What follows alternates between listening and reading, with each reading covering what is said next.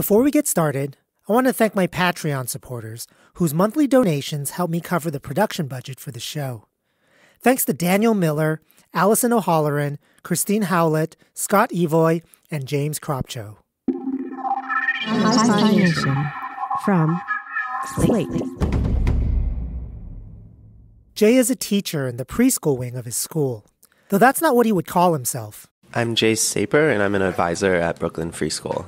Brooklyn Free School is a democratic school where teachers are advisors and classes are advisories.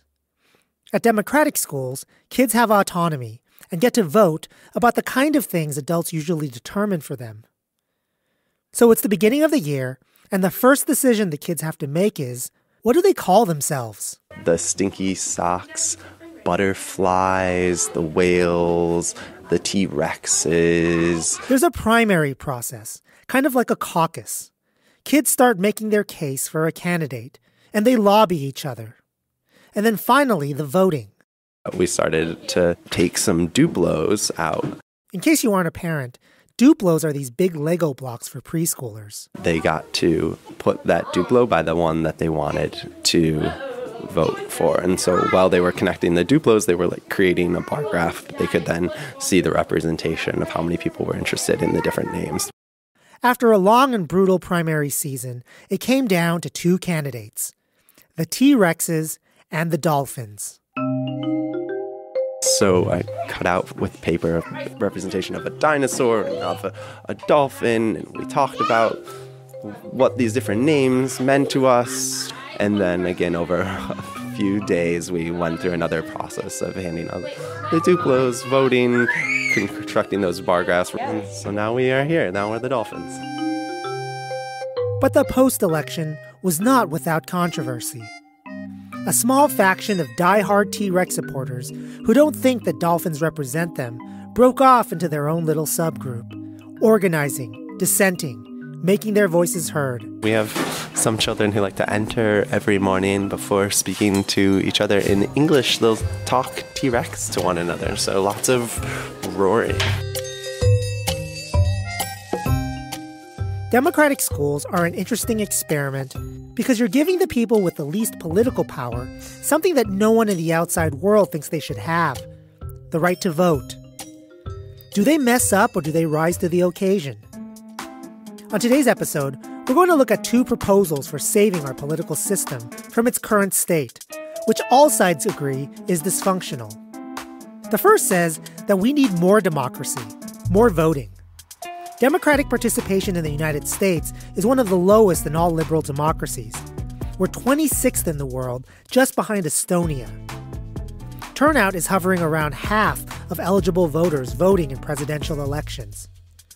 The argument goes that as a result of this, the most impassioned partisans disproportionately get to make the political decisions, and that is the source of our problems. The second proposal says the first proposal has it backwards. Too many people are voting, including ignorant and irrational people. And that is leading to ignorant and irrational political decisions. To fix our political problems, we need less democracy. Make it so those people can't vote, and you fix the problem. Well, today on the show, we look at these arguments, and we take a little snapshot of the one area in the world where things aren't usually democratic: schools. And we see what happens when you make them democratic. Is it better or worse for children when they get to vote on everything from curriculum to discipline? From Slate, this is Hi-Phi Nation. Philosophy in story form. Recording from the Center for Public Philosophy at UC Santa Cruz, here's Barry Lamb. Jill Shepherd is a lecturer in politics. Particularly Australian politics at the Australian National University. And she's a big fan of compulsory voting. It's incredibly popular in Australia. We don't question it. It's just a fact of life. President Obama once touted compulsory voting as a solution to some of the problems with American politics. The best thing about compulsory voting is, and this is going to sound incredibly kind of self-evident, is that it increases voter turnout. And what happens when you increase voter turnout is that you remove some of the biases among people who vote. When you have voluntary voting, the most hyped up partisans wield a lot of power because they're the ones mobilized to vote and canvass and donate money, and they tend to be people who fit a certain demographic profile. Well-educated, high incomes, they tend to be white, they tend to have some pre-existing kind of disposition towards politics. They may have been socialised into a political family. They have some reason for caring. In compulsory systems where everyone is compelled, you remove those biases. And we talk about this as being one of the key challenges of democracy at the moment, that we want legislative representation to look like the people. We're not getting that. And there are other effects. If you force everyone to vote, you have a government mandate against voter suppression. You get a consistent turnout, and you get the votes of the hyper-partisans swamped by the non-partisans, which turns out to be a lot of people. Now, the sort of flip side to this argument about expanding the voter base is that it makes the parties really lazy, because political parties don't have to compel us to go and vote, right? They don't have to mobilise us. They don't have to inspire us. And the parties tend to converge on the centre because they can grab the whole voter base. So I might be so far extreme on the right or so far extreme on the left, and if I'm compelled to vote by law, I will still turn up and vote for the party that's closest to me. If I was in a voluntary system and I was out in the extremes, I wouldn't turn up to vote because the parties would be so far from me ideologically that it wouldn't be worth my time. In a compulsory system, you still turn up to vote. So the parties don't have to move. All they have to do is sit in the centre. Ultimately, that comes down to a judgment call about, is it good that democracy always does what's in the middle? Jason Brennan is a political philosopher at Georgetown University. He doesn't particularly like compulsory voting, or democracy, really. Do we want to do what the median voter supports? It really depends on whether you think the median voter knows what he or she is talking about. I frankly think the median voter is highly ignorant and supports a lot of bad ideas. It's a complaint about democracy that goes back to Plato, really. Governing a state should require a lot of knowledge and good thinking.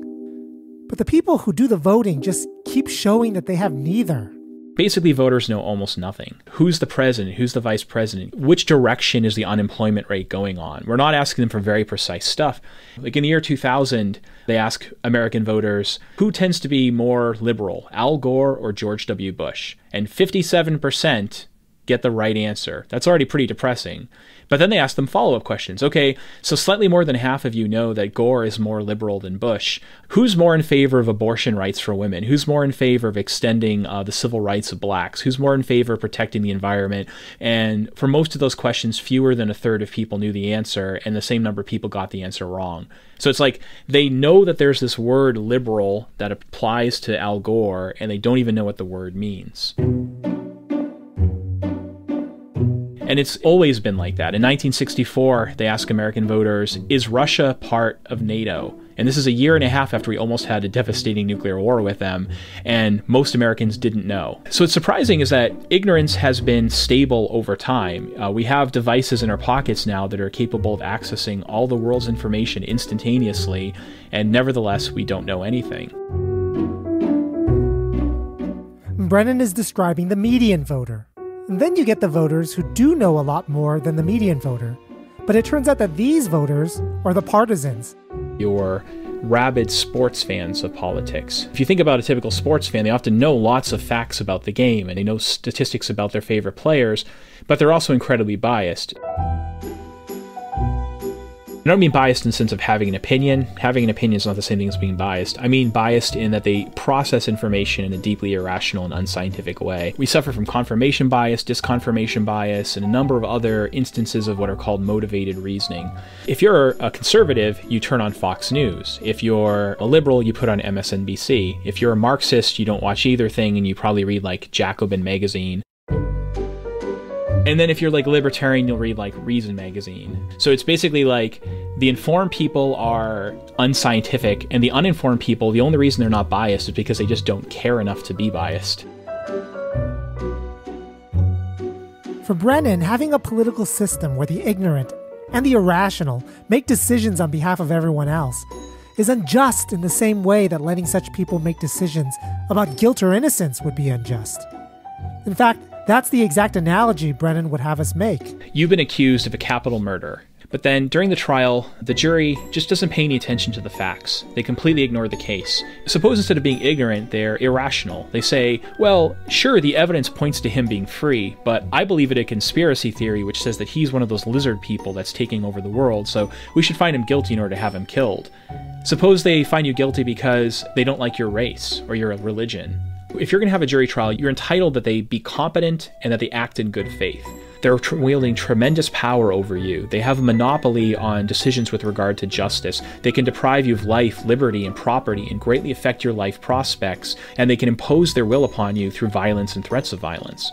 But those features that make it so that the jury owes us competence and good faith apply to many other government decisions. I think they even apply to electoral decisions. We're deciding for everybody, including children, people in other countries, people who live in our country who aren't allowed to vote, our minority dissenters who really don't want what we're doing but have no way to get out of it.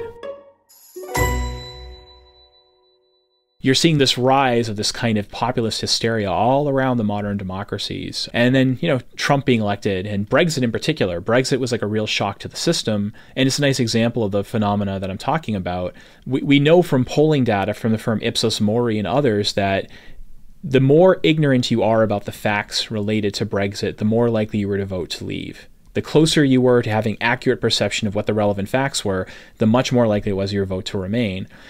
All of these pathologies, which have been there for 50 years, and we've known about them for 50 years, it's just obvious to people today. Now, I agree with you that we've seen pretty bad results from the votes of underinformed masses of people. But the justice of democracy isn't all about results, right? Like probably arranged marriages have better results than free choice ones, or having your parents determine your diet is better than doing it yourself.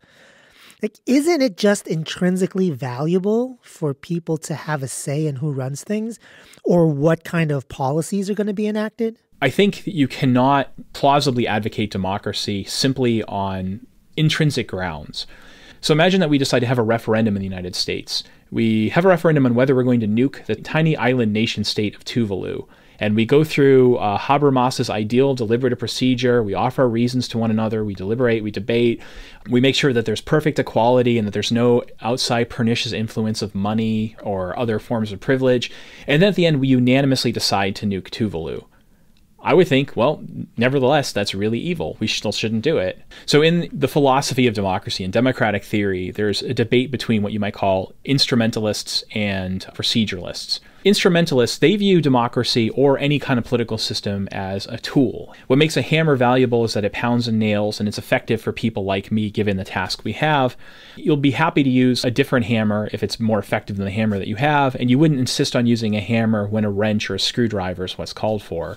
There's some truth of the matter about what justice requires, about what count as good outcomes, and we should pick the political system that does the best job delivering us whatever good politics is supposed to aim at. On the other side of that is what you might call pure proceduralism. This is the view that we should have democracy simply because it's fair and equal, regardless of what outcomes it has. Basically, as a proceduralist, you end up being a kind of moral relativist. Well, whatever we decide to do is right because we decided to do it. As an instrumentalist, Brennan thinks that democracy has run its course. It's shown to generate bad enough results that it's not worth the value we put on giving every individual the power to vote. Brennan's alternative is called epistocracy, where only the knowledgeable and the rational get to make political decisions. You'll hear about the details of it later. If you hate Brennan's arguments because, well, you're most people who've heard them, you probably agree with him 100% when you apply the argument to kids. We build undemocratic institutions for people in the first 18 years of their lives and deny them the right to vote for the exact reason Brennan gives. Kids are ignorant and irrational. That's part of what makes them so much fun and a pain in the ass. Give them the vote and it's ice cream for lunch and recess all day. Imagine what it would be like if they got to make the school budget. Well, in some schools, they do that.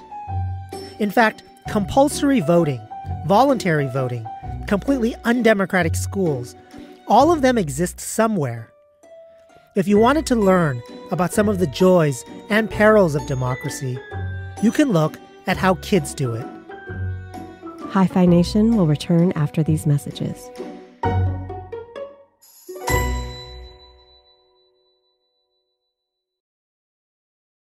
There's a lot that's different between schools and society at large, so comparing democratic schools with undemocratic schools isn't the best way to test the justice of democracy.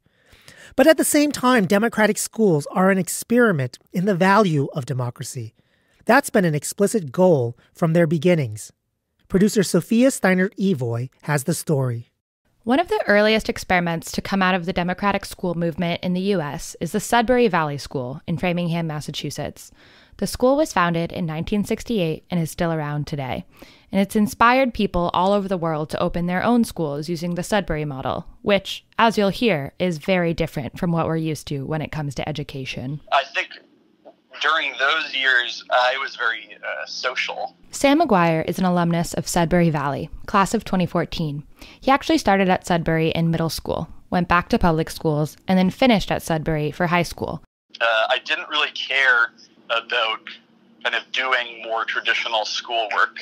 We played basketball, I played music a lot, and we kind of just hung out. The biggest difference between traditional and democratic schools, besides the governance over things like the dress code or cell phone policy, is that students have a choice over what they learn and what they take. Traditional schools have become increasingly top-down since No Child Left Behind, Race to the Top, and Common Core, with state-standardized tests and state-mandated curriculum determining almost all of what students do in school, from kindergarten all the way to high school graduation. If you wanted to find a place in American society where technocrats made rules to be followed by millions of other people with little flexibility and funding attached to compliance, there'd be no better example than the public school system.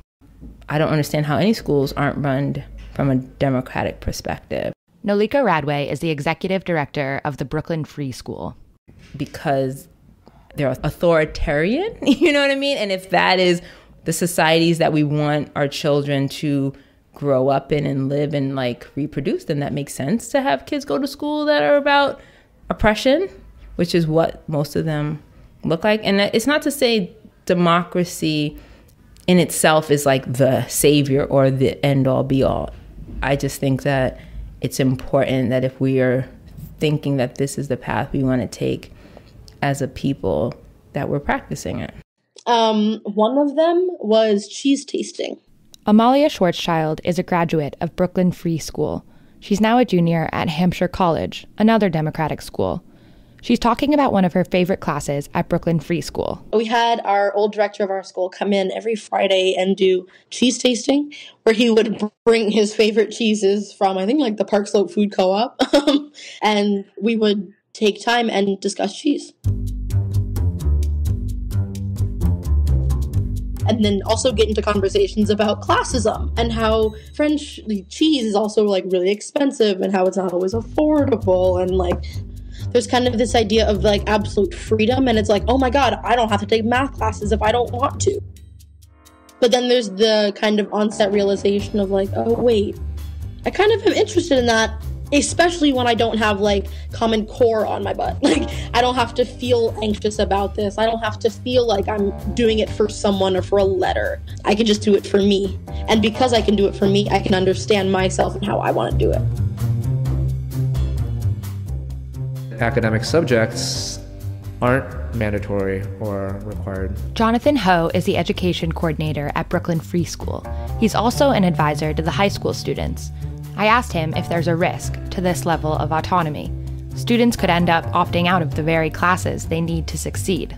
Is it possible for students to graduate without having taken basic math or basic humanities? For that to happen, a student's plan would be not to go to college. We had a student who was a musician and performing and actually achieving, I would say, some success. And so following graduation from Brooklyn Free School, that was his plan. it allowed me to figure out what I really loved. Sam McGuire, alumnus of Sudbury Valley School. What was important to me. It's not like Sudbury Valley taught me math. Like, I needed to come up with ways of learning that. Like, I took classes at community colleges and whatever, like, once I decided that I wanted to do it, and I taught myself a lot of it. Like, I think being engaged in the political parts helped me kind of build the confidence that allowed me to kind of self-determine a little bit more. So, Sophia, one of the aspects of democratic education is that you have autonomy over your own learning, right? But a lot of democracy, like in society, is about having power over a group. Like the majority, through voting, get a say as to what everybody else has to do. So how does this kind of thing manifest in these democratic schools? Yeah, so one of the biggest ways that majority rule, so to speak, manifests at the Brooklyn Free School is in class selection. So, there are very few staff members, and so there are only a few classes that are offered. And the way that these classes are chosen is at the beginning of each semester, the students get together and decide what kind of classes they want to take in this process called the circus. So they get to vote on what classes are offered. And that's a way of having power over somebody else, because if somebody else wants something but the majority votes against that, then they don't get to take that course, right? Right. Class choice is a great example of power, but an even better example is the graduation process. Right, which is what? Well, students actually have a vote in whether or not other students can graduate. Whoa. Yeah. Everyone has to write a senior essay basically justifying why they deserve to graduate, like why they're ready to take the next step in their life. And then there's a public presentation of the defense. So not only other students, but other staff and parents come to it. And the students have to sort of answer questions defending themselves. Like a dissertation defense. Right, but for an 18-year-old. And the people deciding whether or not you pass aren't college professors. They're the people who sit next to you in homeroom. So naturally, it's not purely about good grades. Here's Amalia again from Brooklyn Free. You could really talk a lot of shit. There was one student who was a year before me, I think. People really questioned him, gave him a really hard time. Usually I think the meetings go from about 4 to 6. They just kept asking questions. Granted, this kid was a little bit egotistical and, his ideas weren't very structurally sustainable. And so people were definitely questioning his methods. People kind of went at him. So did they let him graduate? Yeah, they did. Jonathan Ho told me that by the time you get to the defense, they're pretty sure the person is prepared to graduate. If there's any question, they probably talk to the person beforehand and suggest that they take some time off or work with that student to make sure they really are prepared. They're not really setting these kids up so that they bomb in front of the school. Right. So what else do students have power to do over others? Well, one obvious place that I was really interested in is discipline. So at Sudbury Valley School, they do all the discipline democratically. They take the ancient Greek thing very seriously. The rules are democratically voted on, and then if there's a violation, the whole school can get together and determine what to do with the person. If you witness someone violating some rule, then you'll write what's called a complaint. And then every day at 11, there's a meeting of the judicial committee. So there's one super young kid, there's one 8-year-old, there's one 11-year-old, there's one 15-year-old, and then there's one 17 or 18-year-old. They vote on some type of punishment, I guess you could say. Or what they'll do is they'll refer the case to the school meeting. During the weekly school meeting, the whole school meeting would discuss the way they're going to deal with it. So I have a twin brother, and one time when we were 12, we got in a fight, kind of a fist fight. And I remember being pretty freaked out, as a 12-year-old and being just really, really thinking I did something wrong. And we both got suspended for a day. It was kind of a bummer for me because there was this variety show that the school was playing the day after school meeting. And I wasn't able to play in it anymore because, I had gotten suspended. If something has to do with the health and safety of the members of our community, we can't vote on that. Unlike at Sudbury, discipline and rules at the Brooklyn Free School are not necessarily democratic. In fact, when it comes to health and safety, the system is closer to parentalism. Nolika, executive director. female students had experienced sexual harassment in the bodega. They were going there, someone had said they had seen the shopkeeper expose themselves, like all kinds of things. And so we had a meeting, and it was decided that for health and safety reasons, students could not go to that bodega. There were other convenience stores that were, and we thought about, we could do a campaign, make stickers so people could know which ones were safe and felt comfortable, like all that kind of stuff. And students were pissed because apparently the candy at that bodega is cheaper than the candy at other bodegas. And it was really, really upsetting. And we'd say, well, it's a health and safety issue. And like, well, the male students were like, well, it's not a health and safety issue for me. I'm fine. Because they have this rule about health and safety, sometimes the advisors at Brooklyn Free School have to make tough decisions. Because at the end of the day, as democratic as the school is, they are still liable for the health, safety, and growth of these children. Screens is a big thing happening here, like phone use, computer use, and that is always a contentious conversation. And the research around how it impacts learning and brain development and young people and is it should be and how, and it's all happening right now. Is it fair to expect a 10-year-old to make a decision about screen usage when they don't have all of the information or understanding what the long-term impact will be on their brain development? So it sounds like things aren't fully democratic at Brooklyn Free School the way they are at Sudbury. Like in a real democracy, you can't have some wise people veto the people, right? If the people really want something, even if it actually does hurt them or it's a bad decision, they just have to live with that bad decision. It's interesting, though, because in some ways there's less democracy and in some ways there's more at Brooklyn Free School. So at Sudbury, voting and participating isn't mandatory. Maybe a little more than 50% of the people vote. Oh, okay, that is just like the U.S., actually. But at Brooklyn Free School, everyone in the school has to attend the Democratic meetings. It's one of 2 compulsory things about the school. Well, what's the other one? There's this social justice requirement. The students have to learn about the power relations that come with race, class, and gender, specifically in the United States, so that in Democratic meetings, they can understand why some people have more power than others. So what's their reasoning behind that requirement? So at Brooklyn Free School, they have this deep understanding of the fact that democracy is not something that can be taken for granted, right? It's something that you have to use and exercise every day. But also, it's not this thing that was invented thousands of years ago just to be used by people thousands of years ago. It's something that we're living and re-understanding today. And if we're doing it today, then we have to work within the society of today. So what can you tell me about the results of running a school democratically? I feel like we're told all the time about the good and bad results of all these public schools and charter schools, right? Like outcomes assessment and stuff like that. Are the outcomes just better when you run things democratically? I mean, this is hard, right? Because we know that the results of all these other schools track so many other things that have nothing to do with how democratic a school is.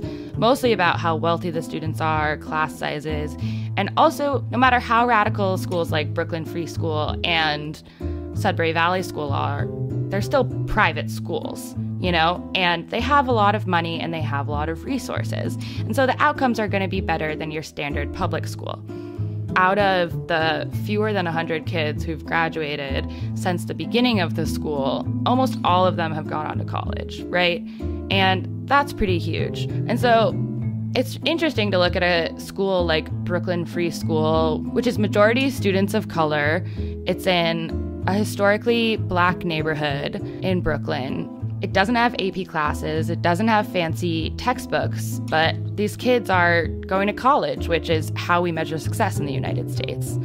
Like, yes, it's hard for me to articulate exactly the outcomes of these schools, but it's even hard for the people who run the schools to articulate it. Is the job of schools and public schools just for job training and job placement? Because if that's the case, education will always be reactive and at a disadvantage. Something like a blogger or a social media influencer, those were not jobs that anybody was aware of when I was in high school. So no teacher could have prepared me or trained me for those jobs, right? I'm not as concerned about what comes next. I'm concerned about you here now in this moment. Like, who could have prepared for 2018? No, like, you wouldn't think to do that. Or 2019, or like, snow in June. Like, I don't know how you prepare for something like that.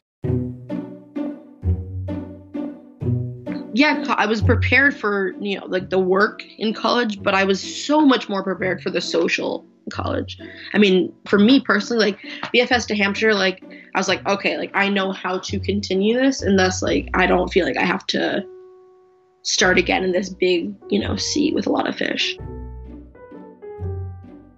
By all the standard metrics for educational success, test scores, graduation rates, college attendance, the Democratic schools that are still around today are far in front of public schools. 75% of Sudbury Valley students end up going to college. Students report higher rates of happiness and satisfaction with things like their social life, their confidence, whether they're susceptible to bullying. But there's a flip side. Most Democratic schools have failed. Many that were open in the 60s and 70s have closed down. And when private schools close, usually it's because people stop going to them. There can be so many explanations for why that happened. Maybe the tuition just priced out the kind of families that would want to send their kids to these schools. Maybe on the whole, the results just weren't good enough when compared to good public schools. Maybe bad democratic decisions really did the schools in. One simple explanation was that on the whole, not enough parents liked them. The risk that your child would fall behind others because of their own bad decisions was enough for most parents to just opt out. Choose the less risky school run by adults who are supposed to know better. On the whole, then, Democratic schools don't seem to lead to disastrous results from ignorant and irrational decisions. Quite the opposite. But at the same time, we don't know whether democracy itself is responsible for the positive outcomes of these schools. Maybe democracy works only for some kids, or the kinds of kids who choose to go to Democratic schools. What we do know is that the risk of failure is enough for most people to opt for non-democratic alternatives. And that fact might be telling for the rest of us and our democracy. We'll return to the rest of Hi-Phi Nation after these messages.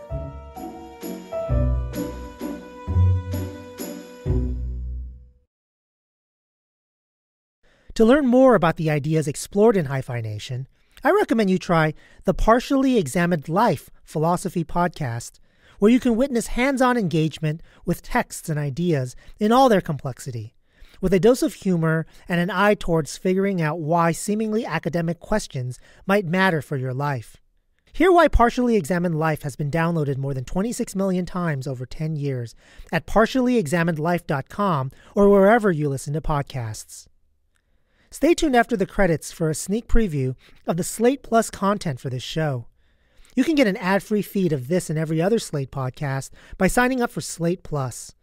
Your Slate Plus membership also gives you bonus content and early access to Slate events. You can sign up now by going to slate.com/Hi-Phi Plus or click the link in the show notes. One of the big takeaways I had from looking into democratic education was that it was very hard to find an example where kids were doing an injustice to themselves by making bad decisions about their own education. Quite the opposite. Giving kids the power of the vote seemed to imbue them with a kind of responsibility that made them step up. It's supposed to be one of the hopeful arguments in favor of compulsory voting. Jill Shepherd of the Australian National University. This has stuck with a lot of us, right? This idea that when you make people vote, even if they despise the act of voting, they have to think about it. They at least have to think, I guess I'm a Labor person, I guess I'm a Liberal person, I have a party of choice, I vaguely know who the leaders are because I have to be switched on at least for a day.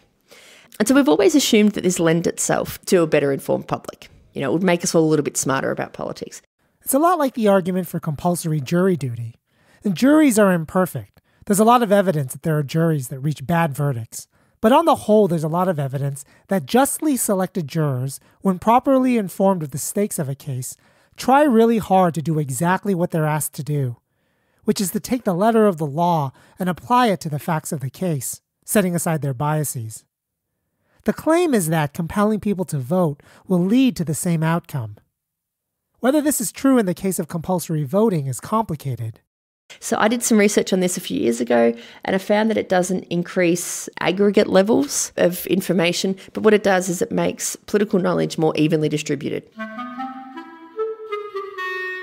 Okay, so tell me what that means. Basically what it means is if we gave everyone a score on how knowledgeable they were politically, how informed they are about politics, and we scored everyone from 1 to 5, the mean was 2.5 everywhere. It's not like the mean is 2 in America and 3 in Australia. What you get is a better spread.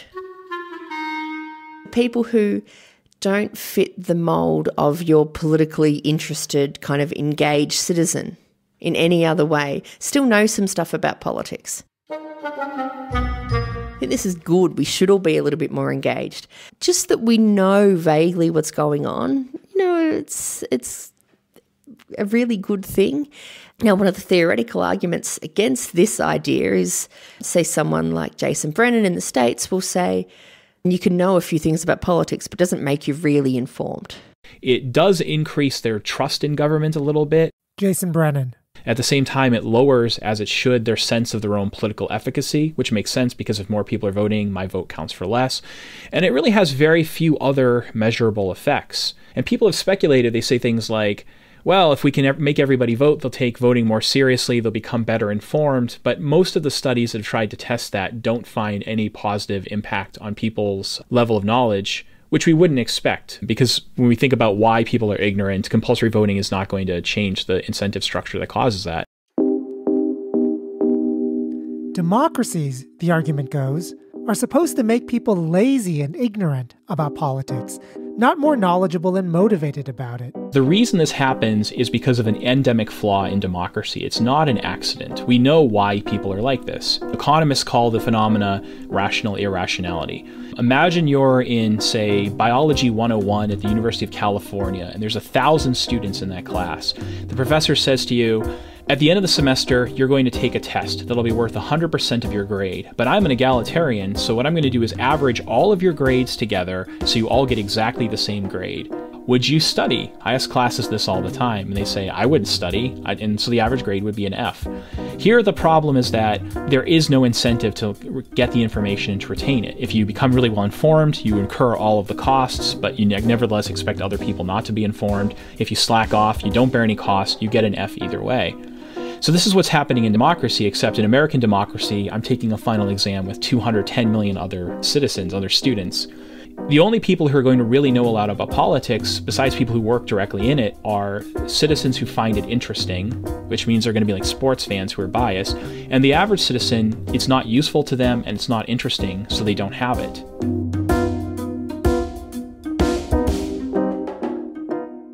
So it's not just that we are by nature bad. Democracy makes us have these flaws that you talk about, right? The kind of way that we distribute power is something that you should expect to make people ignorant. It takes away their incentive to be informed, and it takes away their incentive to use information to track the truth. It liberates us, in fact, to use politics not to aim at policy outcomes to help ourselves, but rather to use politics for largely symbolic reasons. I don't follow that argument at all. I give voters a lot of credit for making, maybe not always good decisions in the collective interest, but usually good decisions in their self-interest. And as a rule, democracy sort of stands on the principle that if we aggregate self-interest, that we will get some kind of at least proxy for collective interest, right? It's another weird paradox of democracy. The argument for rational irrationality means you should never expect your citizens to step up. The fact that kids in democratic schools do step up might have to do with the fact that schools are small. The pathologies of democracy arise from size. The less your vote counts, the less you have any incentive to know how to vote correctly. But then on the whole, it is true that democracies have better results than authoritarian countries. So on average, citizens do step up when it comes to policies in the collective interest. Philosophers like Brennan don't deny this. They just think there are better systems, a better instrument for getting policies that are just and collectively good. Systems that give you all the good of today's current democracies and less of the bad. The phrase epistocracy, or the term epistocracy, was coined by the philosopher David Estlund, and it refers to any kind of political system in which, in one way or another, power is proportioned according to knowledge or competence or ability. One misunderstanding of epistocracy is that there's only one way to do it, the way the U.S. has done it in the past to disenfranchise black voters. Give ridiculous tests to people so if they can't pass them, they don't get to vote. That was a form of epistocracy. It's restricted voting, which means you're only allowed to vote if you, say, get a license by proving that you have a certain level of competence. But there are other forms. Plural voting would be a system in which everyone gets one vote, but some people get more than one. Like, say, if you have some level of education. There's something called democratic veto, which is something that economist Brian Kaplan has advocated, where everyone gets to vote, but then there's panels of experts who have the power to simply undo bad laws. And then there are forms of epistocracy that look exactly like what we do for jury duty. The philosopher Claudia Lopez Guerra advocates something called the voting lottery, where, say, 20,000 people are selected at random and they're allowed to vote. Only they may vote. But before they're allowed to vote, they have to undergo certain kinds of competence-building exercises.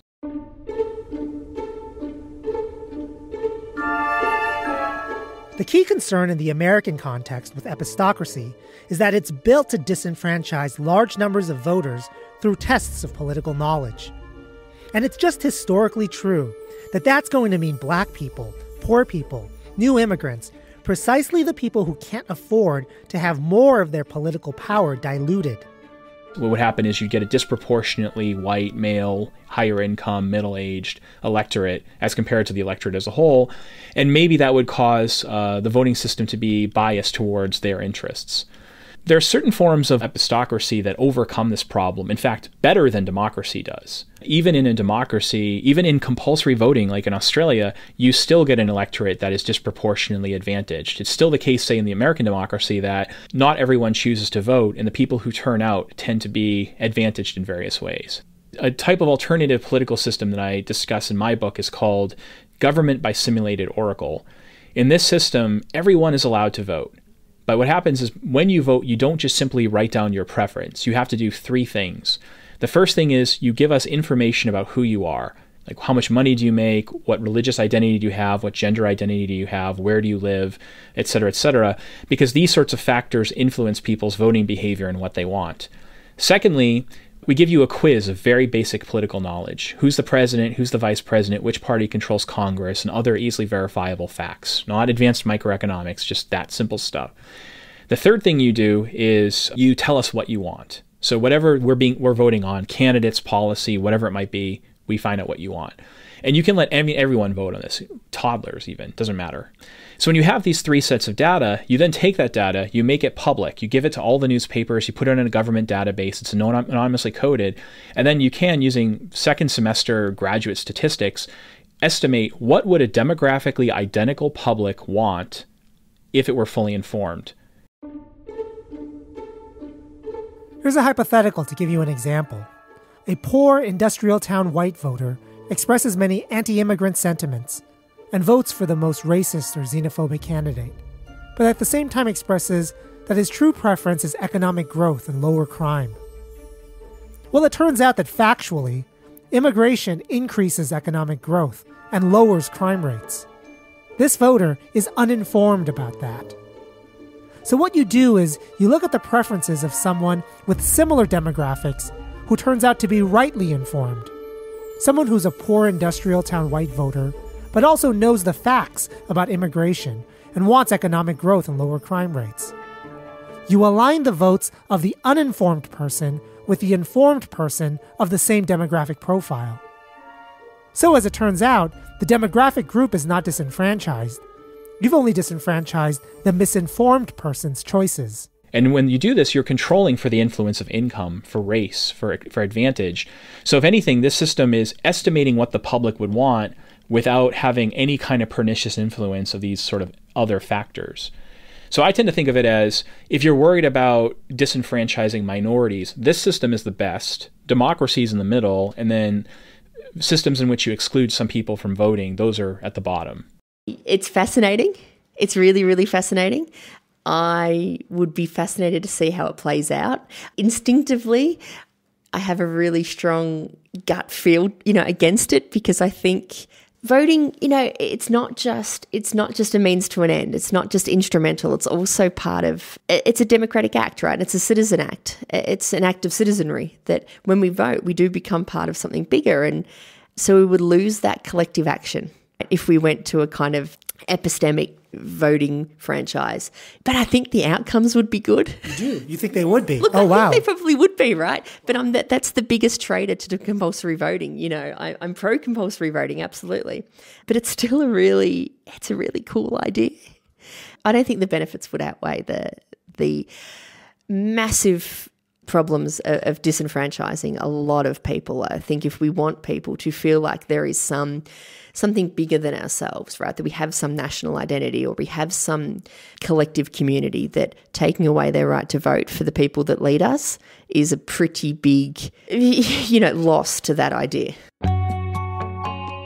Do you think that an epistocratic system would have had significant differences, both in terms of who we elected and the policy outcomes within the last, 30, 40 years? I think we wouldn't have had Brexit. I think there's overwhelming evidence Brexit would not have taken place. I think if you'd had an epistocratic system, say in the South, that Jim Crow would have been overturned much sooner. You sometimes see those tests they gave black voters that are impossible to pass. Well, it turns out the people who could pass them were pro-civil rights. So if they'd used them on whites, it would have been a good thing. The problem is they didn't. They only used them on blacks.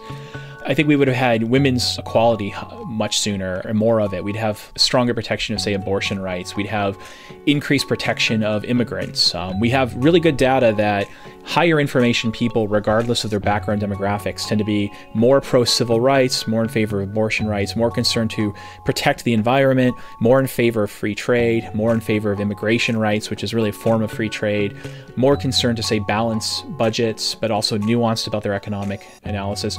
The way that they lean, it doesn't really lean left-wing, it doesn't really lean right-wing, it's not really libertarian. High information voting doesn't track any of the platforms of the major parties. Theoretically speaking, I could see a lot of really pissed off people who can't vote, just stirring shit up. And maybe democracy is just there to be a check on violence. What do you think about that? I'm skeptical about this idea that only democracies can be perceived as legitimate. If you go and interview people, say Chinese students when they're in the US anonymously, so they're not worried about getting caught by the Chinese government, and you ask, is your government legitimate? There's a very high degree of trust and perception of legitimacy of their government. And they'll say, yeah, we don't have a democratic system, but we have this alternative system which works with our culture, and they're very functional and have been very successful. They're creating a lot of growth and we're happy with them. If you interview people around the world, you tend to find that they think whatever system they grew up with is pretty legitimate. If anything, you find Americans have a lower sense of the legitimacy of their government than many people who are living in non-democratic governments have. I think it's true that for a government to function well, you want the citizens that live there to perceive it as legitimate. I don't think it's true that only a democratic system can enjoy that kind of legitimacy.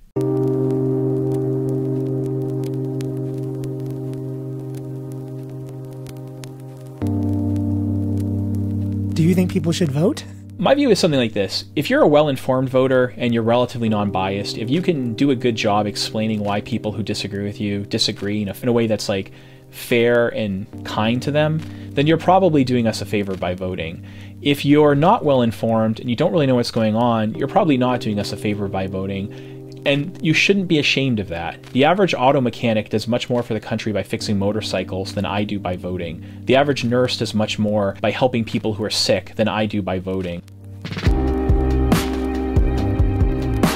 I'm an elitist when it comes to voting, but I'm a populist when it comes to civic virtue. I think that we elevate politics way too much in democracies. We treat the height of contribution to society as being an amateur political scientist, when in reality, the average person, by working a job, by being a good neighbor, is doing a lot more to make a society work than anyone is through politics.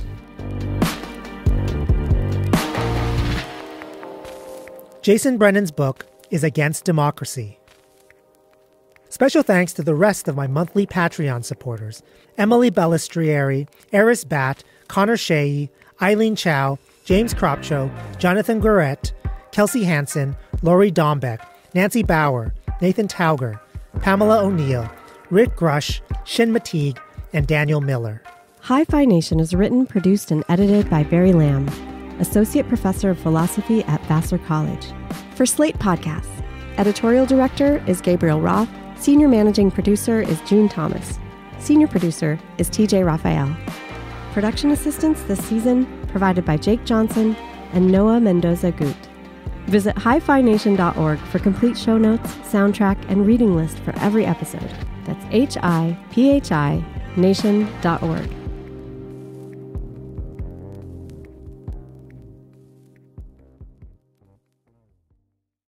In the Slate Plus segment, I'm going to include outtakes of my interview with Jill Shepard about the details of how the compulsory voting system works in Australia. And I present Jason Brennan's argument against compulsory voting. If you don't turn up to vote, you face a $20 fine, which is sort of $15 US. You can get it waived pretty easily. But when we think about the costs and benefits of voting, we tend to assume with this, and we categorise Australia as a strongly enforced compulsory system, like that we take this compulsion seriously. You will get the letter and you will be asked to pay the fine.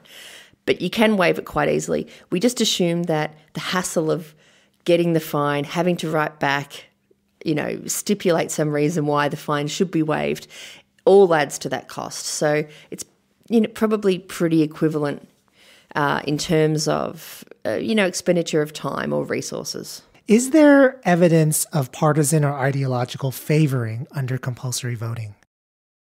Get the bonus content and a full ad-free episode of this and all Slate podcasts by joining Slate Plus now. Go to slate.com/Hi-Fi Plus or just click the link in the show notes.